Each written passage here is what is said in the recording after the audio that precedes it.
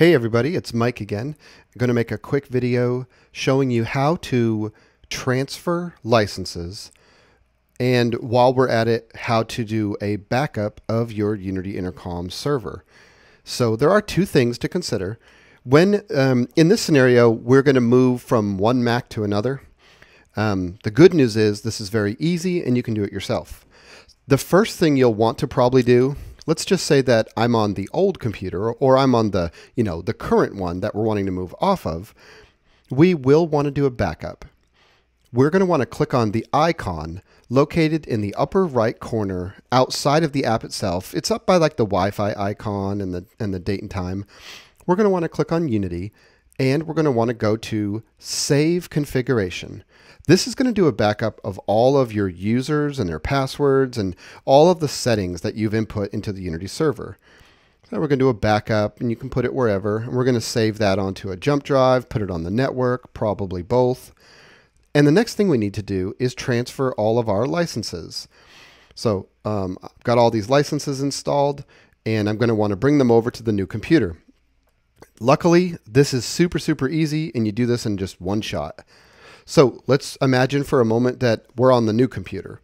Basically, go to unityintercom.com, download the latest server on a fresh new Mac, fire it up, then look for the same icon, go to the drop down here, choose transfer licenses from another server. Mine's grayed out because I already have licenses installed, but yours will be yours will be clickable.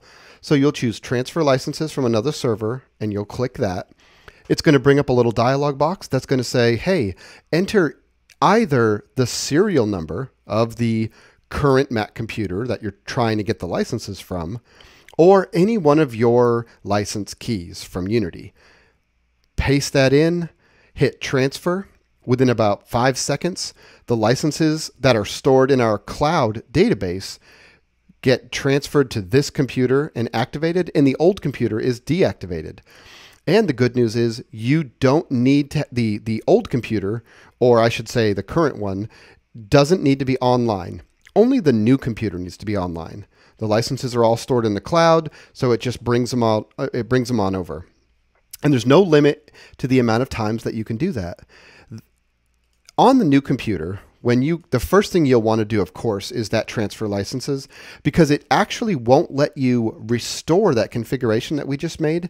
It won't let you restore the configuration until it detects a base license. And so the first thing you do, walk over, transfer the licenses, boom, couple of seconds, all the licenses will appear.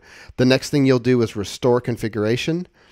It's going to ask you to grab the Unity backup, and you're just going to restore it from there. So that's it. That's the main deal. Once you're past that, of course, you are going to want to think a little bit about the I/O configurations. Do you have any devices connected, to the computer? How are we going to manage that? And then, of course, any port forwarding that's been done so that people can connect to this computer from cellular data or outside the network. We're going to want to consider that as well.